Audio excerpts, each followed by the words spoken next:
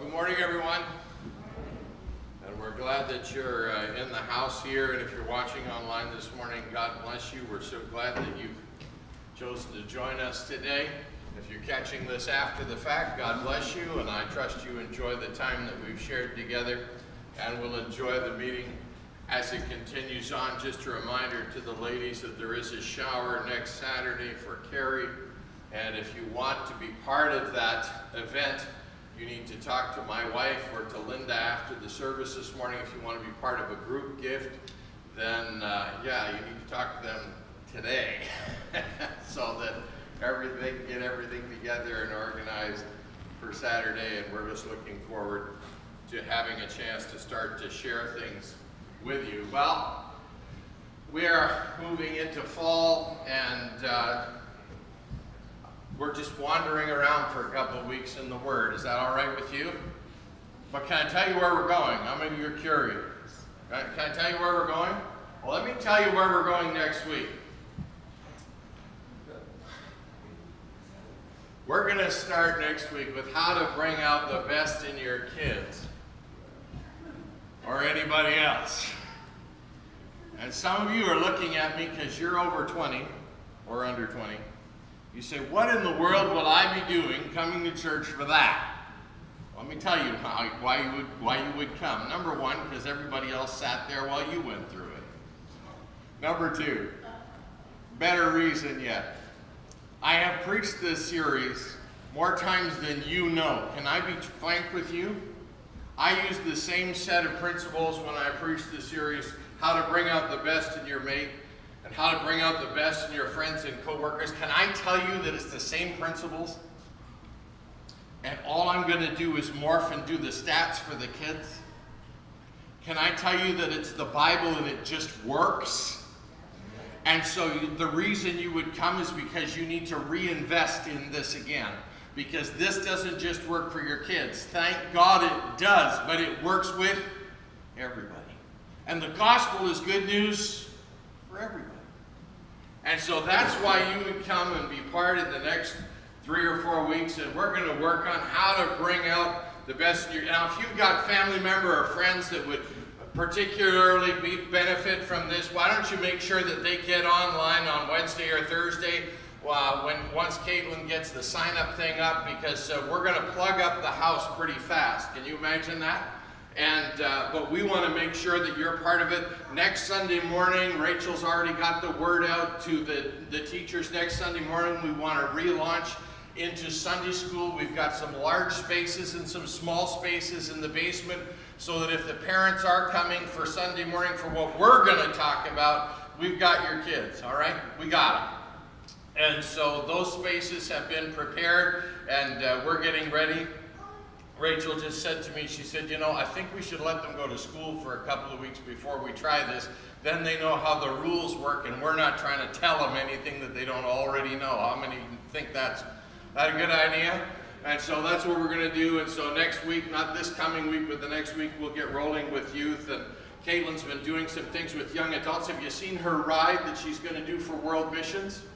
And if you haven't, then get back online and have another look, because there's lots of good things going on out there, and we want you not to miss out this fall as things begin to come back into alignment again. Well, can I tell you that this week the ultimate deception has happened? Yeah, as far as I'm concerned, the ultimate deception has been perpetrated and people are loving it, and I'm struggling to see how much this hypocrisy is being, and how this is winning so much attention. But I'm telling you, it made the front page of the National Post this week. You say, I can't read it from there. Oh, just a second, let me help you out with that. I just said, yeah, the Impossible Burger, the veggie burger that bleeds, is coming to Canada. Started this week, in fact, if you know where to get one. And they're telling me that it can replace something I love.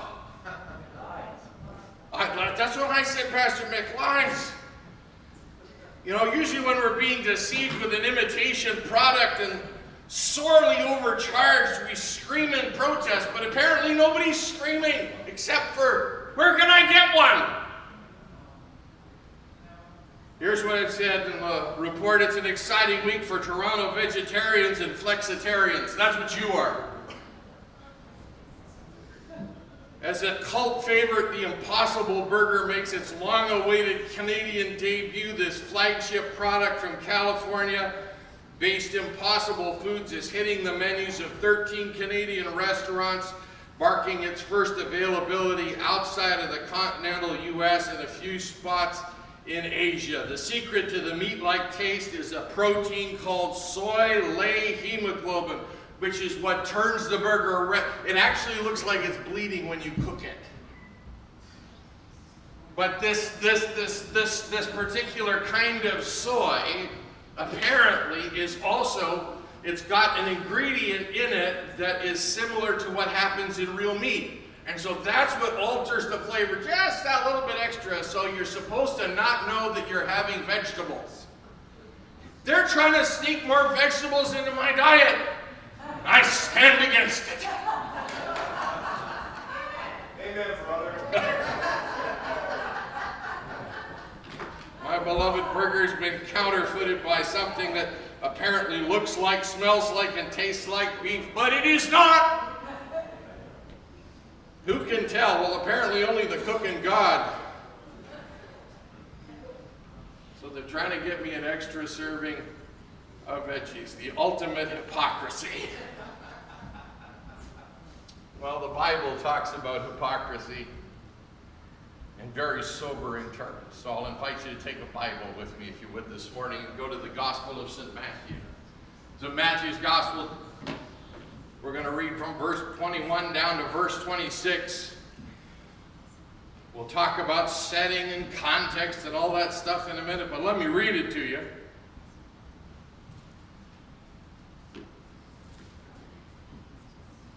Here's what it says, Matthew chapter 7, beginning of verse 21. Not everyone, the Bible says, who says to me, Lord, Lord, will enter the kingdom of heaven, but the one who does the will of my Father who is in heaven. On that day, many will say to me, Lord, Lord, did we not prophesy in your name and cast out demons in your name and do many mighty works in your name? Then I will declare to them, I never knew you. Depart from me, you workers of lawlessness. And everyone who hears these words of mine, Jesus continues, and does them, will be like a wise man who built his house on a rock. The rain fell and the floods came, the winds blew and beat on the house, but it did not fall, because it had been founded on the rock. And everyone who hears these words of mine and does not do them will be like a foolish man who builds his house on sand, no foundation. And the rain fell and the floods came and the winds blew and beat against the house.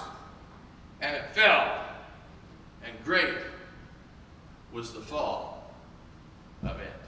Shall we pray? Father,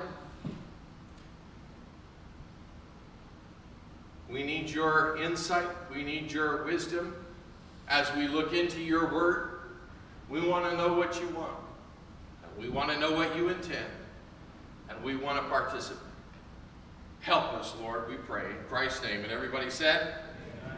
So today we read two quick segments from the very end of what's most familiarly called the Sermon on the Mount. And the words he taught in this message were life-changing, as are all of the words of Jesus. And you would think that everyone who sat on the hillside that day had a life-transforming experience. But was it? Well, first of all, before we start answering the question, we better find out who Jesus is talking to, right? Because who Jesus is talking to always matters. So for that, we have to go back to chapter 5, verse 1 and 2, because we find out at the end of verse 2, at the end of chapter 4, that Jesus has been teaching to large crowds. They're coming to him from everywhere, but at this point, he hasn't even left Galilee. And the crowds that are gathering to hear him are seeing miracles. Many have been baptized and are following him as they are able. But then one day, Jesus takes a little different tack. And it says in Matthew's Gospel, chapter 5, verse 1 and 2, now when he saw the crowds, he went up on a mountain and sat down, and his disciples, did you see that? Came to him. This is more than the 12. This is the people who have found Jesus as he's been preaching and teaching throughout Galilee, and they want what he's got. They want to know what he's doing. They want to be part of whatever it is going on in his life. So Matthew calls them disciples, disciplined followers. So first of all, what you and I have to notice is this is not a message intended for broad-based consumption. The words in chapter 5 to 7 are to them and for them specifically. Those who call themselves disciples, followers of Christ, or Christians. So what has he told them? Because as I told you, this is the end of the story, what we read this morning. So what did he tell them? Let's talk about it for a minute, because that matters. If you read through the message, the standard set in chapter 5 to 7, the standard that Jesus sets for us is nothing less than perfection. You say, perfection? Oh yeah. He even said that. I mean, he said it right out. Chapter 5, verse 48, therefore you must be what? Perfect, as your heavenly Father is perfect. He lays it on the line. As we read through, we observe Jesus' use of black and white categories when he lays down a challenge that simply can't be converted into a set of rules and regulations for life in the real world. This thing can't go with the Pharisees into legalism. The essence of the kingdom and life as we may experience it here and now in that kingdom is in fact the antithesis of a legal code. In fact, he says that to them, for I tell you, unless your righteousness exceeds that of the scribes and Pharisees, the legalists of our day, you will never, did you see that? Never enter the kingdom of heaven.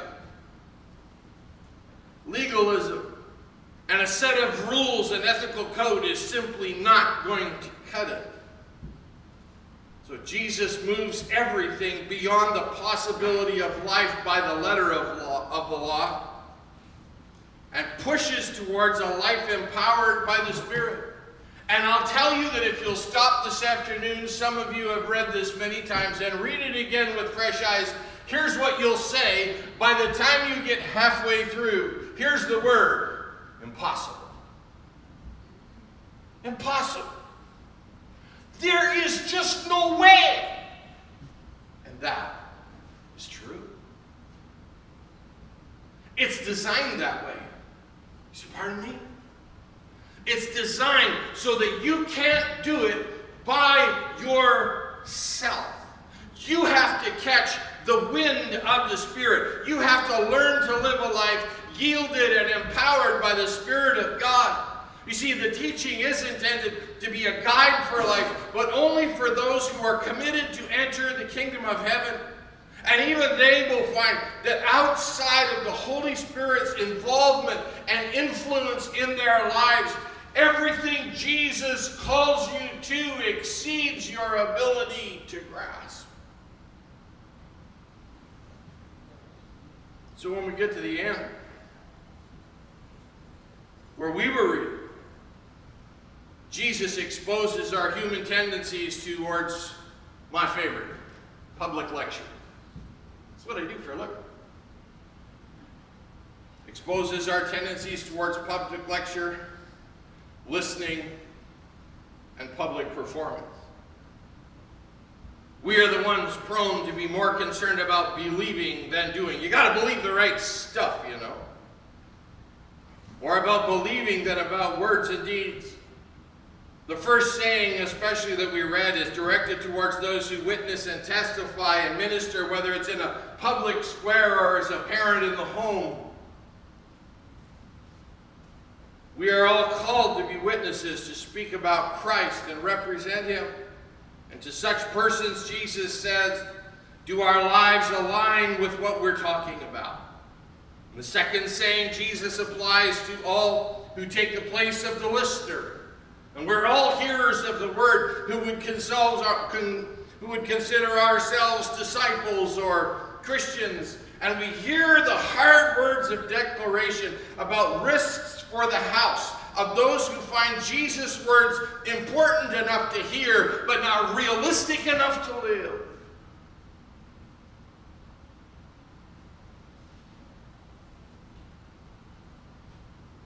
The Sermon on the Mount is not an ethical construct. It's not a philosophical discourse on ethics or morality, as some have led us to believe.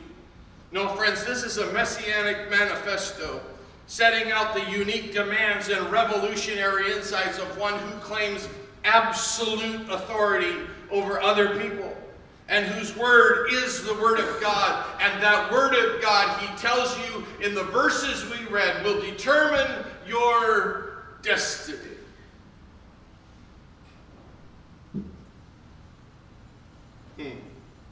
So when we hear the issues and the challenge in our text, that we must do the will of God or be cast out, we must hear the words and make sure that our foundation is sure, or all that we are and do will be for naught. This does not sound to me like exciting news, but this is Jesus, friends. And what Jesus says matters. And if it doesn't matter to you, don't let the door hit you on the way out. Don't waste your time. Allow me to remind you that Jesus' commanding words are far more than only a list of demands or warnings. Friends, remember this in its proper context. Jesus came to seek and to save the lost. He came to redeem and to reconcile. He came to transform the lives of the people and not to drive them away. So while you hear this, you have to know he's not trying to push you out. He's trying to pull you in. But he's telling you that a lackadaisical attitude, I knelt at the altar and that was the end. I got in the tank and got my baptismal certificate and I'm good to go, is not going to cut it now or then. You see, friends, there will be people who will go to hell empty-handed. And tragically, there will be some, if I'm reading Jesus' words here correctly, who will go to hell with an offering envelope in one hand and a baptismal certificate in the other.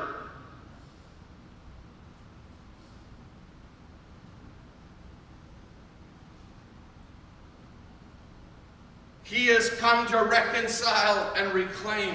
He has come to shape us into his image, to change us, not to lose us. He came to mold and empower us and our will so that we can do the will of the Father. He came to write the words of life on our hearts so that in fact we will have God. The rock is our solid foundation under our lives. And it makes all the difference in the world that Jesus is the speaker and you know his intention is to seek and to save.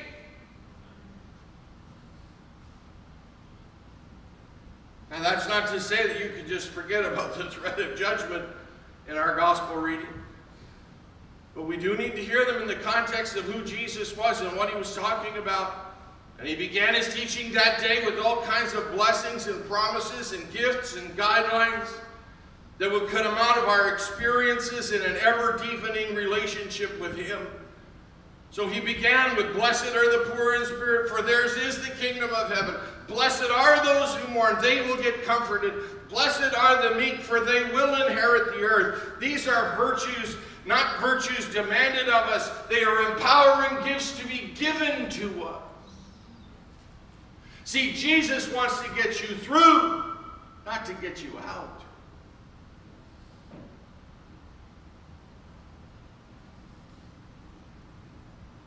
Whatever God has called you to do, allow me to assure you that he has gifted you to do it. For the gifts and the callings of God, the Bible says, are without repentance.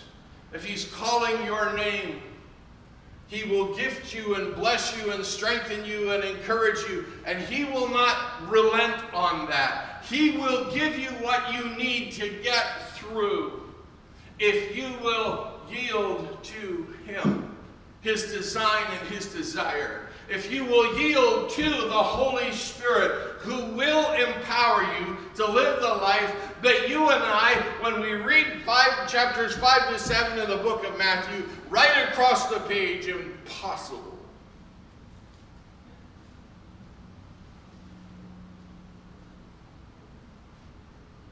But we get confused about this stuff. We start to think that kingdom life involves doing mighty works and operating in powerful spiritual gifts that are visible. What Jesus is attacking at the end of the Sermon on the Mount when he says that it is simply not enough to say, Lord, Lord, he's telling us that's not enough because it involves a growing, developing relationship that leads you into the will of God. Not everyone who says to me, Lord, Lord, will enter. Consider with me, gathering as the body of Christ for corporate worship, as we've done this morning, is vital. Fellowship in large and small groups for testimony, prayer, ministry, gospel community, that's a significant. Bible study, a personal devotional life is critical. But none of these things matter unless it comes out of a certain foundation. If it's a set of rituals that you're going through, I admire the habits you've adopted. But unless there is an undergirding that has to be there in the beginning,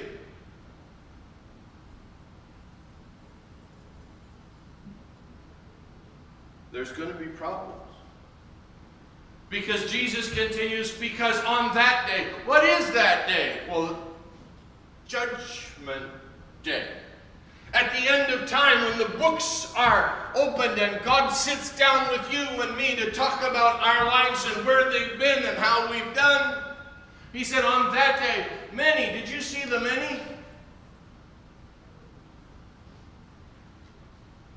I don't think Jesus is excited about this, but I think he's realistic. Many will say to me, Lord, Lord, did we not do these mighty, visible, spiritual activities? Were not we spiritually engaged? Lord, we prophesied in your name and cast out demons and did mighty works. And his parting shot, because this is the last time he's going to see them, as they're set off into an eternity without God, are these words: I never knew you. Now that's not to say that Jesus doesn't know your name, because he does. That's not to say that Jesus is not acquainted with your comings and goings, for he is. What he's saying is that you and I don't have a relationship. You and I have no vital, ongoing connection. Something is missing. These folks are involved in spiritual things, but spiritual activity, write it down, spiritual activity is not a substitute for a relationship. I mean, people get to this point in their relationships all the time where they're going through the motions without connection. One day Frank comes home and Janice isn't there, and there's a note on the table. And he says in bewilderment to a pastoral colleague of mine, "What happened? I never saw that coming." They were sharing sex and accommodations and finances and chores.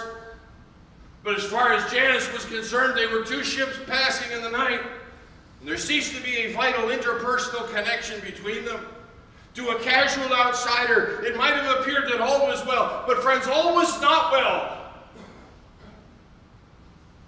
My wife likes to make me uncomfortable. How many of you can believe that? Yeah, I got a couple of amens, bless God, you know. And we're driving down the highway somewhere, And I'm focused on just getting us from A to B. How many of you men can identify? And out of the darkness comes this question. So how are we doing in our marriage? Oh, dear God. What can we do, Pastor, to make this better? She says, Pastor, sarcastically. And as a typical male caught completely off guard, I stumble and fumble for an appropriate response. And I'm really grateful for her patience with me and her concern for us. Her question's well chosen and her intentions are certainly clear. And can I say to you, Jesus is being equally clear here? You're flying down the highway of life and Jesus looks over and says, how are we doing? How can we improve this?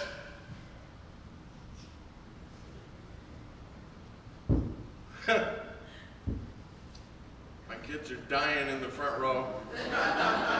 They've been in the car and watched their father melt into a puddle of I don't know what.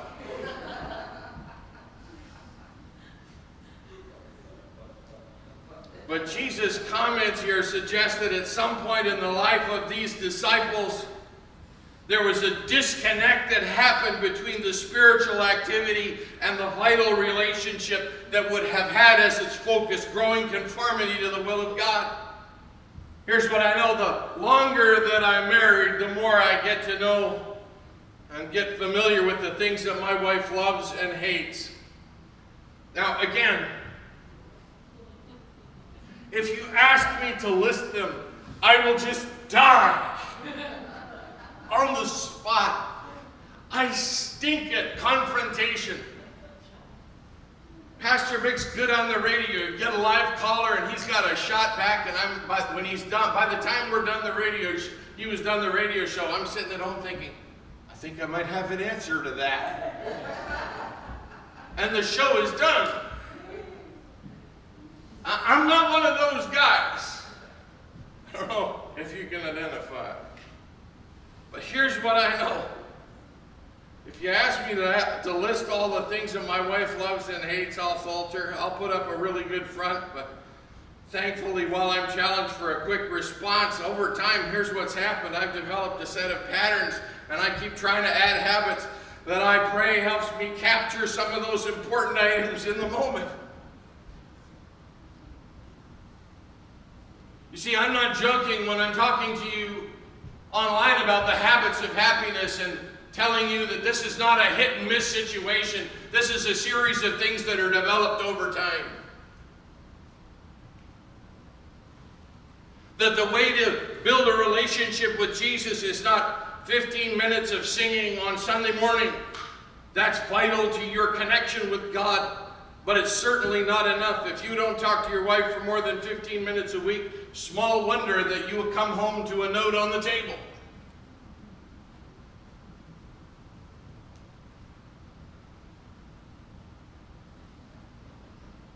Now, I confess that I miss cues all the time. If you doubt that, ask my kids. But I'm grateful for a wife of 27 years. Thank God. That was close, Mick. That was really close. November the 6th. Hallelujah. Listen, without a word of a lie, she had it inscribed inside my wedding band so that I wouldn't forget. I am grateful for 27 years. And here's what I know.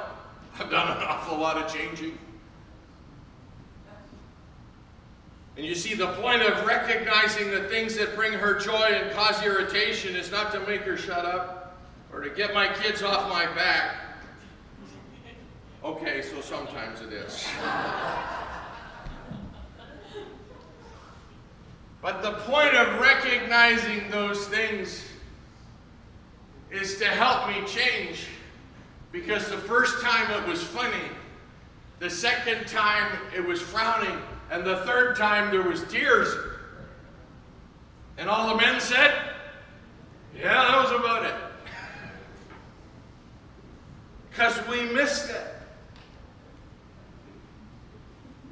And my aspiration in changing my habits and adjusting my attitudes as one who loves my wife deeply is to allow her to continue to grow and our relationship to flourish, and sometimes just to help her survive the stuff that life throws at all of us. Because anything that makes her life better makes my life better. My best friend said this: happy wife, how many of you can finish it? Happy life, that's it. Friends, I changed for love, not diapers. Now, friends, I've not done all the changing and adjusting, trust me. I'm changing because I love her, and I also discovered the other reason I'm changing is because I can't make her change. Hello? Anybody out there? You say, why are you off on this rabbit trail? Malachi chapter 3, verse 6. I am the Lord, I change not. Who's not changing? Jesus. And if I'm going to be in a relationship with Jesus that's vital and full and flowing and free, there's going to be some adjustments required, and it won't be him. Hebrews chapter 13, verse 8 that you know so well says Jesus Christ the same yesterday, today, and forever. So the only way my relationship with God can improve, the only way I can demonstrate my love, not just to my wife and my family, but to my Lord, is if I will change and become like him. I just gave you a cue that is so huge, if you missed it, you better rewind the tape and listen again. Because here's what I also observe in this little pericope that we're looking at. That means a little section, okay, in case you're wondering. That was a nice word though, wasn't it? Keep it. Pericope, there you go. When they said it the first time in my master's program, I looked at him and said, a pair of what? A pericope? Oh, pericope, that's how you say that. Anyway, yeah, it just means a passage. Don't let anybody fool you. But what I observe as I read is that unlike the consciously fraudulent prophets that you'll read about in Matthew 7 up in verse 15, these people are themselves more surprised than anyone when they find themselves rejected and ejected from the kingdom of heaven. The tone in the text of their words suggests they are absolutely incredulous. You can feel the shock. Lord, but Lord, have we not?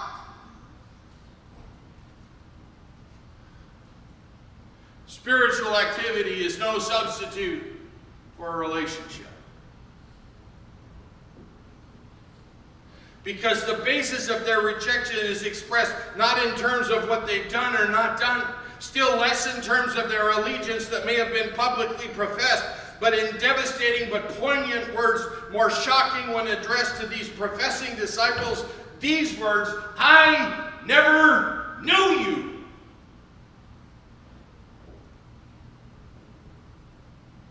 Scares the life out of me. So how does he characterize these people who think that they know him, but he doesn't? Oh, it's down there. He calls them workers of lawlessness. What does that mean? Well, didn't God lay out 10 things? It was 10, right? And Jesus took it all and threw it aside and said, there's only one thing. A new commandment, I get a new commandment for a new covenant. The other set went with the old covenant. If you're not in Jesus, you're under that old covenant. You got the big 10 and you better deal with that. If you're in the new covenant, you're in John chapter 13 and John chapter 15.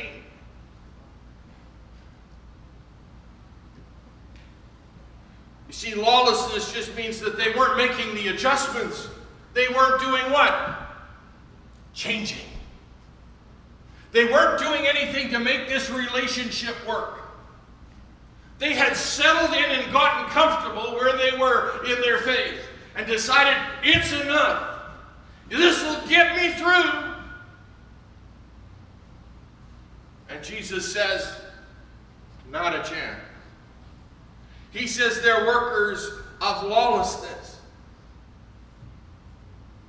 And Jesus is not suggesting that works merit salvation, but rather, as Pastor Mick told you when he spoke from James a month or so ago, maybe a little longer than that now, true faith and authentic relationship will not fail to produce the fruit of good works. It's about roots and fruit. It's not just about what you see, it's about where it came from. It's about roots and fruit. And it matters where it came from. The lawless ones don't keep the law. And Jesus said these words, I do as the Father has commanded me, so that the world may know what? That I love the Father. This is how you know. Jesus said to his disciples in John 14, if you love me, you will keep my commandment. And the commandment wasn't hard. There was only one. Oh, it had all kinds of things that were attached to it. But his command was simply this: love each other as I have loved you. And the lawless ones don't keep the law. Therefore, Jesus concludes they don't love him or the Father, and they're not actively engaged in trying to make this relationship work. So his response to them is this: depart from me. I'm done with this. It's over now. Get lost. You see, that sounds really heartless. It will be at the time. I struggle to push people out of my circle that I know well. The people that I don't know, I have a lot less trouble with. And Jesus is having no trouble, because he says, I don't know you.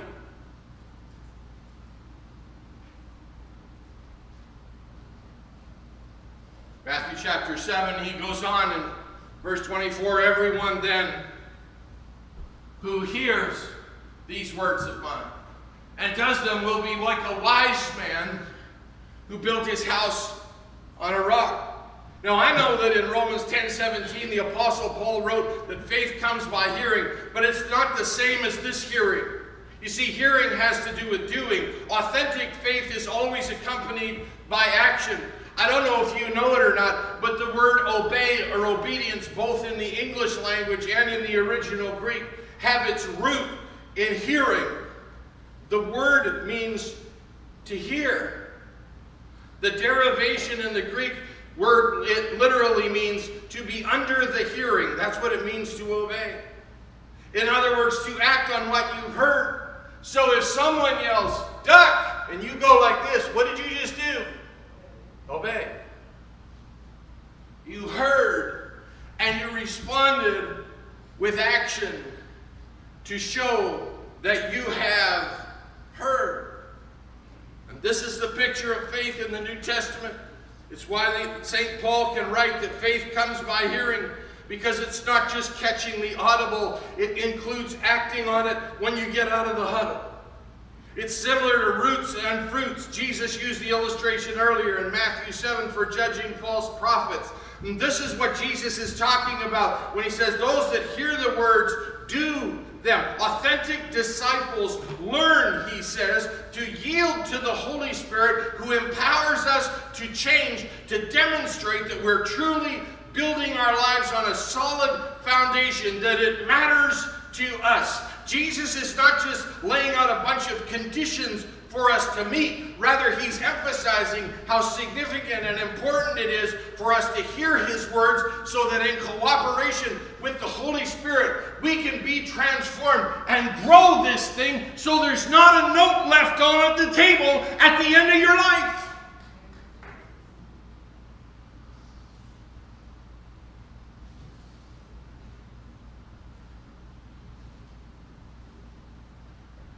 Yet when we do hear these words, about the wise person who builds his house on the rock in contrast to the foolish man who builds with no foundation.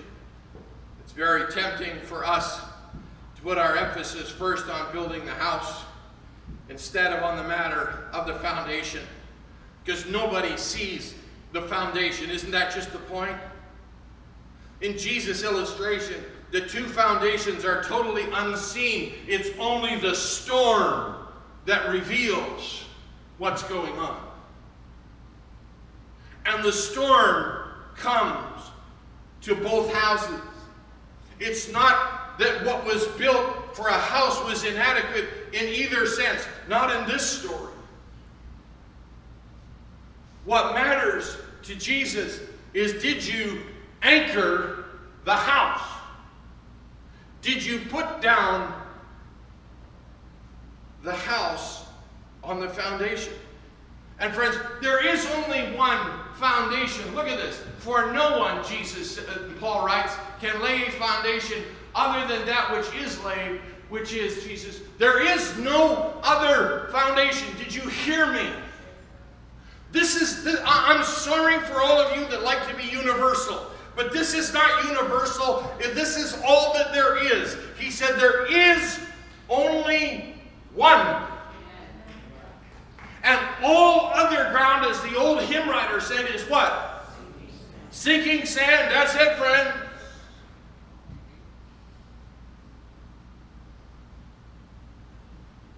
In fact, when Jesus tells the same story in another context, and Jesus repeats his sermons. How many of you know that?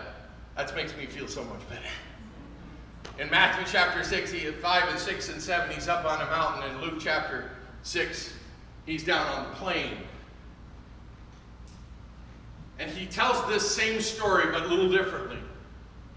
And Luke tells us about the one that happened on the plain. Look at it with me for just a minute. Here's how he starts that story.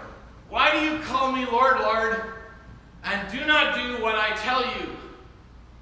Everyone, did you see that?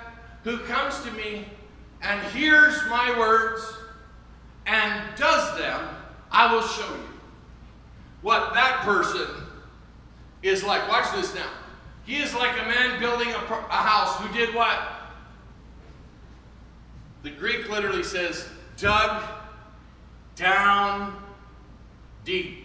He made sure that between the foundation of his house, all the crap that culture brought, all the things that life had brought to him, got swept aside. Isn't that what happens at redemption? When God forgives us all of our sins and He takes it all and pushes it aside. He digs down deep, and we make sure that there's nothing else on that foundation plate.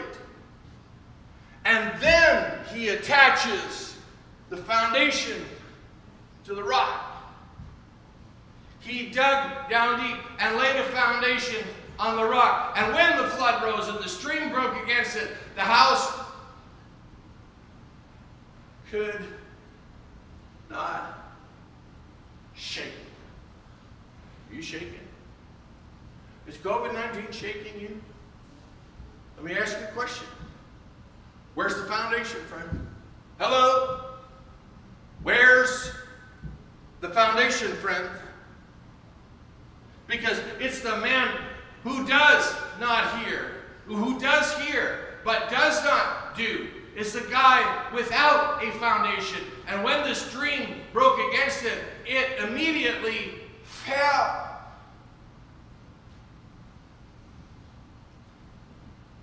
You see, at the close of this discourse, Jesus has his hearers and leaves them with a simple but demanding choice. He said, you are my disciples, and you can hear and ignore, or you can be really my disciples and hear and put into practice.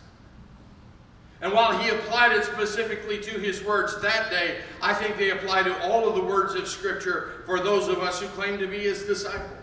And it's a make-or-break choice with eternal consequences, friends. As we noted in Matthew 7:21, it's Jesus himself who is the key to the choice. It is his words which must be done. Indeed, Jesus' words here is the equivalent of doing the will of the Father in Matthew 7. Jesus is clearly aware that though all are listening, are disciples. Not all who hear what he calls for are equally ready to respond. And it all comes down at the end to doing. Because he said, if you love me, you will do what I say. You'll keep my commandments. And you say, how will I do that? This is impossible. Well, I'll tell you that the Old Testament prophet had it right. It's not by might nor by power, but it will be by my Spirit, says the Lord. The only way forward for you and for me as we walk into this fall is to be in a committed, growing relationship with Christ. Listen, friends. God is in this to redeem humankind. He came to reconcile and to reclaim, not to drive people away. He came to shape us into his image, to change us, not to lose us. He came to mold us and empower our wills so that we can do the impossible. We can do the will of the Father. He came to write the words of life on our hearts so that in fact we will have God the rock as our solid foundation. But we must be eager, willing participants in the relationship. Friends, it takes two to tango. Okay, I can't tango either, just in case you're wondering. I don't dance. 2 left feet, hallelujah. But friends, we must be willing, eager participants in relationship, because here's what I know. Jesus says the storm will come. The wind will rage and batter the house. The water will rise and push against the house. Friends, there is a storm coming. We may be in the beginning stages of it now. But he said if we will anchor our lives to the rock and daily yield to the Spirit for transformation, growing ever deeper in our relationship with Christ, we will be tightening down the bolts into the foundation, Jesus Christ, and making our destiny sure. A house in a storm is only as secure as a foundation.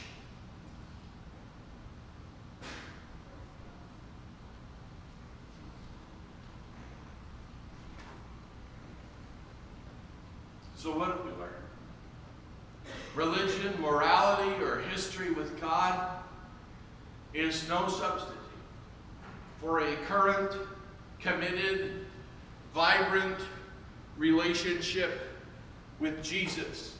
You can call Jesus Lord, but Jesus says in this text that talk is cheap. Those who enter the kingdom of heaven are not just those who confess Jesus with their lips, but those whose deepest desire and commitment is to follow through with words and the ways that Jesus is leading them in their lives. So what am I going to do? Well, you know what to do. You say, I do? Oh, here, listen. Let me show you. Gathering, participating in corporate worship as a community. This is a really big deal. Now, if you don't have any foundation, you can walk away from this and say, well, you know. But remember, worship is not about you. It's about the matter of fulfillment. Has nothing to do with the fullness of your soul. It has to do with the fact that you will bless the Lord with all that is within you. Bless his holy name. And to be able to do it in chorus with others is a really big deal. Amen. Fellowship in large and small groups for sharing testimonies and prayer requests and ministry to one another. That's a really big deal. Are you meeting with anybody? Fellowship is a big deal. Weekly Bible study to engage with the Word and the Spirit more deeply. Listen, we want to make sure that the bolts are down tight because we're coming up on a storm. Hello? You need a personal daily time, Bible reading, prayer. You need a personal time. You need not just to connect with God, with all of us, or with a few close friends. That matters. But you need to connect with God, just you and Jesus.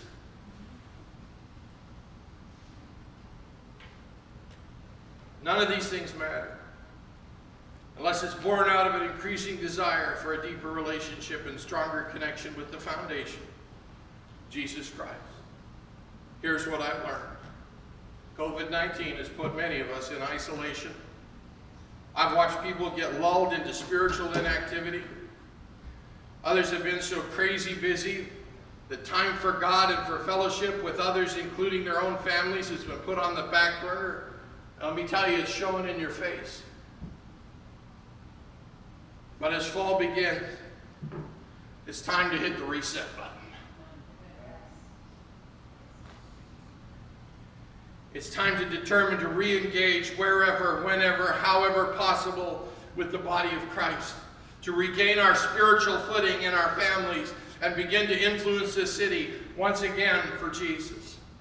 In fall 2020, we're not going to be locked down or locked out. I want you and I to be locked in to the plans and purposes of God for you. Let fall 2020, no matter what happens out there, be time for you and for me to shine for Jesus. Can we pray together? Father, your word brings light, life, and hope to us.